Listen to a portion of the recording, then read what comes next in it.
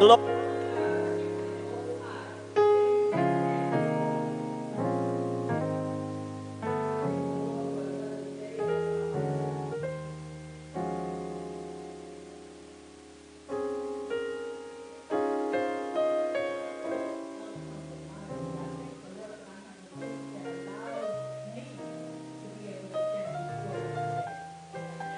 this morning we'll be coming from Romans chapter 10, verses 9 through 10. And then we'll be coming from 2 Corinthians 5:17. And it reads, "If you confess with your mouth the Lord Jesus and believe in your heart that God has raised him from the dead, you will be saved. For with the heart one believes unto righteousness, and with the mouth confession is made unto salvation." 2 Corinthians 5:17, it says, "Therefore, if anyone is in Christ, he is a new creation. Old things," come on, say it again, "old things have passed away. Behold, all things have become new." And if I could add a title to my message this morning, is Salvation is a Transformation. Can we say that again? Salvation is a transformation. You can have your seats. I'm kind of nervous this morning. Man, I'm always, but okay. I'm going to stick to the script too, y'all. I'm going to really do that. I'm going to try. Lord, I already prayed. I'm going to stick to the script.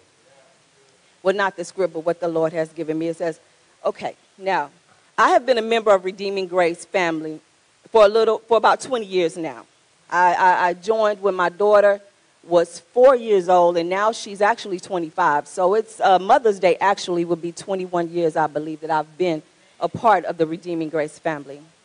And I was not raised up in church, meaning my mother didn't take me all the time. You know, my grandmother sent me to church, but my mother didn't take me all the time. So when I came to the grace, it truly was a learning experience for me.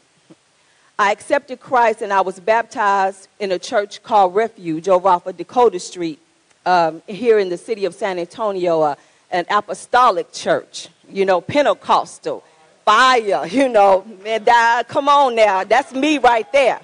And that was one of the reasons why when I came to Redeeming Grace, I really loved the way that Bishop allowed, he had a Pentecostal touch. It just wasn't that old Baptist tradition, but we can shout and we can praise God and we can speak in tongues and, you know, we can do all those things, you know. It was open for the Lord to do what he needed to do.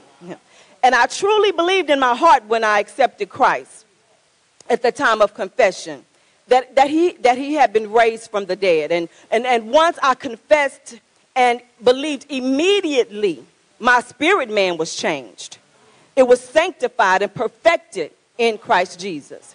Now my spirit belongs to God. Say that our spirit belongs to God. Not just my spirit, but our spirit belongs to God once we accept him as our personal Savior. Because Ephesians 1:13 says, "In whom ye also trusted, after that ye heard the word of truth, the gospel of your salvation, in whom also after that ye believed, ye were sealed with the Holy Spirit of promise." Now, the seal is the mark of ownership in a believer's life. It is the guarantee, you know, like the engagement ring, because as the church, I am the bride of Christ. So when I accepted Christ as my Lord and Savior, I became engaged. I had to understand that we are made up of three parts, which is the spirit, the soul, and the body.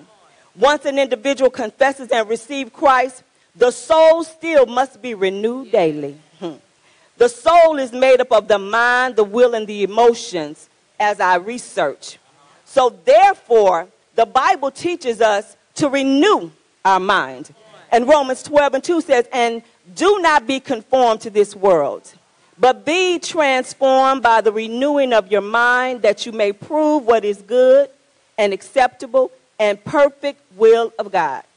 Transformation of the mind comes by way of a believer in Christ being obedient to the word of God. When this happens, the soul agrees with the spirit because the spirit has been sanctified and perfected by God. The word of God is perfected because the word is God himself. Then the body, which is made of dirt and desires to return to dirt, will be obedient to what your spirit and soul tells it to, because the mind has been renewed. And when the mind is renewed, it deals with your heart. And when your heart deals with your body, you can tell your body what to do.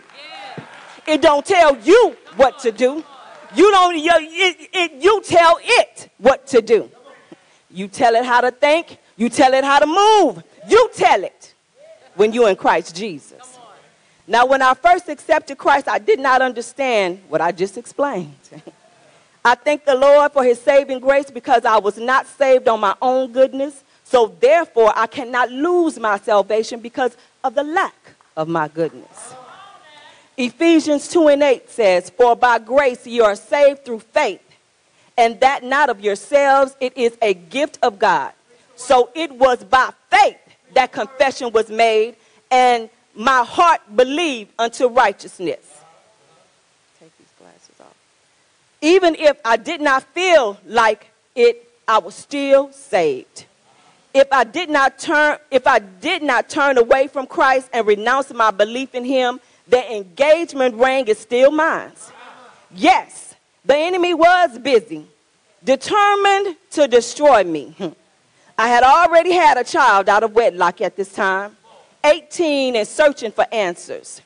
I was in church trying to understand, but because the enemy knew I did not understand my rights in Christ, and the child out of wedlock opened doors for him to have legal right in my life, he was able to chase and tempt me with iniquity that was set up before me by those that came before me. See, sometimes when we accept Christ and we do our thing and we're really trying to do right and we're walking, and because we lack understanding, the enemy knows just like God knows. But greater is he that is in me. See, the enemy had a plan for my life, but God had a greater plan for my life. I tell you, I'm standing before you today because he could have killed me in my sin, but God said no. He said no. See, iniquity means twisted or distorted. It is anything that turns away from God's straight and perfect path. That was wrong with Satan. You know, he was all beautiful, what the word says, and pretty, and you know, worshiping everything. And then, you know, iniquity came in and he thought he was better than his creator. You know, you can't think you better. You were created because he created you for his purpose. We answer to him. He don't answer to us. So in the book of Psalms 51:5, it says, "Behold, I was brought forth in iniquity, and in sin my mother conceived me." This was David speaking, and the Bible says sin was found in David from the beginning. From birth, he was inclined towards sin. Therefore, a 2-year-old can tell you no and run off and do wrong. Sin is the fruit of iniquity, and iniquity is what was visited. Iniquity is the root, and sin is the branches. Generationally, iniquity runs through every family represented here today. When you see patterns of sin running rampant through your family lines, it's iniquity. We are so quick to say, "You are just like your father," or "You are just like your mother." No. When it comes to the fruit of sin, it is just a duplication of what has been done by previous generations. And when the enemy was able to tempt you, if you're like your mama or your father, it was something that you just fell in, because 9 times out of 10, somebody did it before you. And I'm not pointing no fingers, because we're all responsible. We're all responsible for what we do. But I'm just trying to help you understand where iniquity comes from. It has to be rooted out so the next generation can be free. In other words, you must change it. After you've heard what you've heard today, you must change it. After you've heard what you're hearing today, you have become responsible for the word of God. What you didn't know, now you do know. So you can't walk out of here with the same old mindset talking about, I don't know why they keep doing what they're doing. Now you know where it comes from, and you can research it for yourself. Don't walk out of here and take my word for it. I need you to research it for yourself. I need you to understand it for yourself, because that's how you can have the victory. It's not so you won't just sing about victory. You won't just talk about victory, but you'll actually walk in victory. You understand what I'm saying? You have to know these things for yourself, because I didn't. So here comes the enemy saying to me, you had the nerve to get engaged to Jesus? That's what he said to me at this time in my life, you know. You had the nerve to get engaged to Jesus. I got you caught up in fornication and with child, and I am depending on you to remain ignorant so I can destroy you and your seed. Yeah. See, you know, he didn't literally say that, but really that's what he's saying to all of us. You know what I'm saying? Now that I'm where I am, I know that that's what he said to me. You had the nerve. You was on my side. You had the nerve. Yes, he says that. And so in Hosea 4:6, it says, my people are destroyed for lack of knowledge. Because thou hast rejected knowledge, I will also reject thee. Thou shalt be no priest to me, seeing thou hast forgotten the law of thy God. I will also forget thy children. The enemy said to me, now that she is trying to get caught up in Jesus, but have not repented from her previous sin, I have legal right to come at her with something a little deeper. See, you know, I was still in sin. This time he came at me with adultery and abuse. Yeah, I did it. I'm saying I did it. I'm letting you know I did it, because I don't want the enemy or you to hold it against me, because everybody in here has done something. It's time for me to tell my story so that I can move on to glory, baby. Yeah, I did it. Yeah, I did it. It wasn't me then, and it's not me now. You understand what I'm saying? God had a bigger plan for me, but I was ignorant. You know what I'm saying? It happened in past generations, and people did it like it didn't mean anything. And when I seen it, I didn't think nothing of it, because everybody else was doing it. And so I didn't have no understanding, because that's why God says we're supposed to teach our children. We're supposed to raise them up in the admonition of the Lord. Because when we don't do that, and then they fall, they fall because of what we've done. We've got to do it right the first time. And if we do it right the first time, the generations will be blessed. Yeah.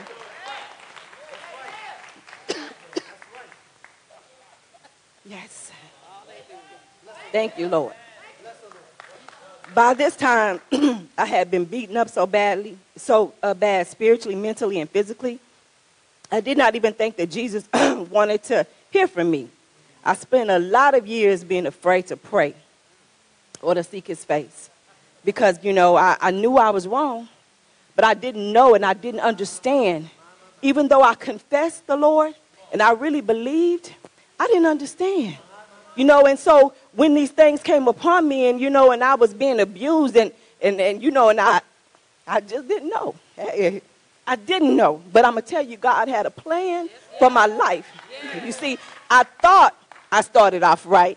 I remembered the first time I shouted in that old Pentecostal church. The pastor was trying to get me filled with the Holy Ghost, speaking in tongues, at which that time it was foreign to me. I stopped going after shaking hands. I stopped going after shaking hands with the devil by default. One day, somebody told me that the Lord loved me, and he was not mad at me. But God, he sent somebody to tell me that in spite of where you've been, the Lord loves you, and he's not mad at you. Because, see, your spirit is still with God. You may not have had an understanding on how to tell your soul to sit down somewhere and follow the things of God. But you're still with Christ. So, the Holy Spirit led me to repeat Psalms 51. Yeah. And I read it all the time. When I was so sad and I was so down, I would read Psalms 51, not knowing about iniquity. I remember saying to the Lord with tears, purge me with hyssop, and I shall be clean. Wash me, and I shall be whiter than snow. Make me to hear the joy and gladness, that the bones you have broken may rejoice. Hide your face from my sins, and blot out all my iniquities. Create in me a clean heart, O God, and renew a steadfast spirit within me. Do not cast me away from your presence, and do not take your Holy Spirit from me. Hallelujah. And then one day, as I petitioned him for a church home, he said, I want you to go to the church with those flags. I had came to Redeeming Grace on one musical one night, and this man was running around with these flags, Brother Purnell, and he was sweating, oh my God, oh my God. And he said, remember when you visited the church, you were so concerned about the sweat getting on you as a man with the flags passed by, because I sure was, oh boy, but he was worshiping and praising the Lord. And the Lord, so he told me, he says, I want you to go to Redeeming Grace. Now, it took me 3 years to get here, it did. But he told me, I want you to go to Redeeming Grace. He reminded me of the flags. He even told me, he said, I said, but Lord, I don't have a car. He said, but when you call them, somebody is going to let you know that somebody can come pick you up. And that's exactly what happened. When I called the church, they told me, you don't have a car? We'll come and pick you up. It took me 3 years to get here. And I remember when I was down at the other church, and Warren Law kept coming to me, and he says, why are you not down at Redeeming Grace? And I was looking. How he know? He came to me 3 times, different times. Why are you not down at Redeeming Grace? How does this man know? You know, because I'm still green. Why are you not down at Redeeming Grace? God kept reminding me of where he told me to go. You see, I didn't come to Redeeming Grace looking for a position. I came positioned. See, there's a difference. I was sent here by God. Sent. Not looking for a position. Because when I came in, I remember. Sister Langford used to always tease me later in life, because when I came in, I remember I had on my little Walmart dress. I used to walk with my head down, and I didn't talk because I didn't think I had a voice. But God is so funny, because even though I thought I didn't have a voice, he going to call me to be a prophetess. I'm like, what? You calling me to do what? Come on now. I'm like Moses. I can't even talk. But he said, you going to talk, because I'm already in you.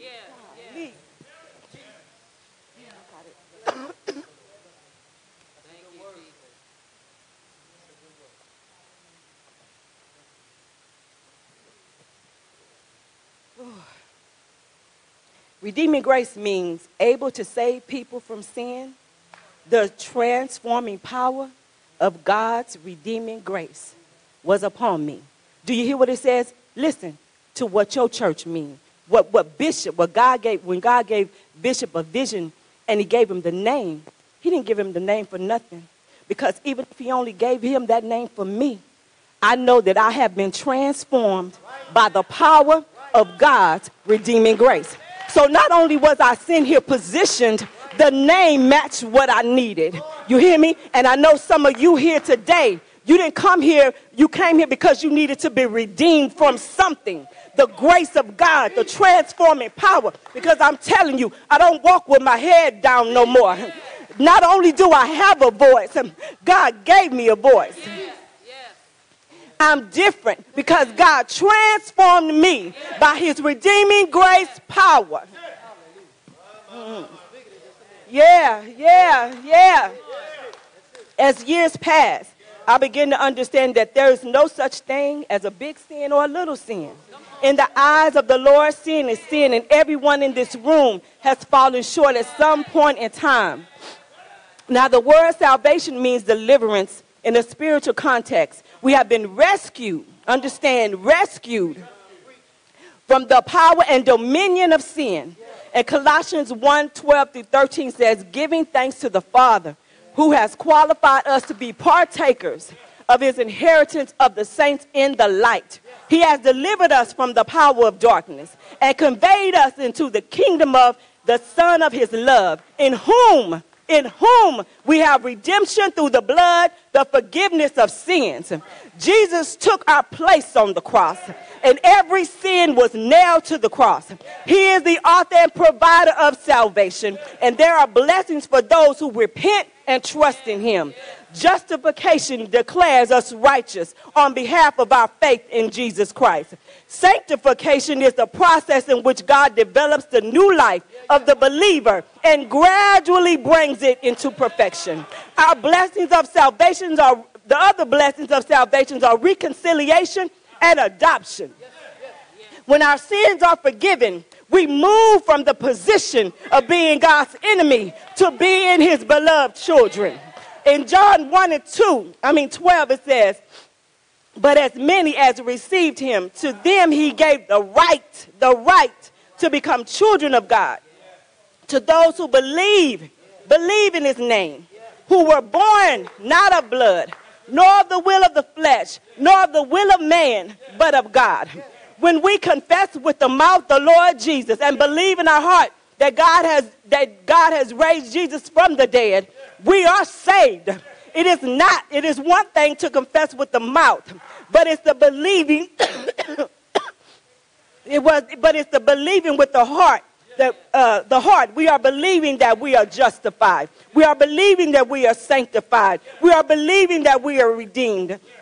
We are believing that we have been reconciled. We are believing that we are adopted. It's only by the heart that we love and appreciate what the Lord has done for us. It's only by the heart and relationship with Christ that we can love in agape love. The depth of our agape is based on the depth of our relationship with Jesus Christ.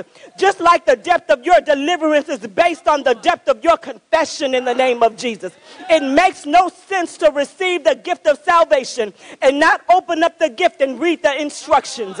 If you receive a new washing machine and you do not read the instructions, you would not receive the full benefit of what the machine has to offer. No, you would not receive the benefit. So you will lose out on the options that may benefit your family by using this machine. This is what happens when we do not read the instructions about salvation. We miss out on the full benefit. Some fall into sin and stay there for years, which allows the enemy to have legal right and ground in your life. If you in turn, it will also affect the next generation by sickness and disease, blindness of the spirit and blindness of heart. And Paul said in Romans 6:1, what shall we say then? Shall we continue in sin that grace may abound? He said, certainly not. Grace is unmerited favor from God. And it has been given to us to help keep and sustain us in the time of need. Grace is not something we should take advantage of. So yes, once you are saved, you will always be saved.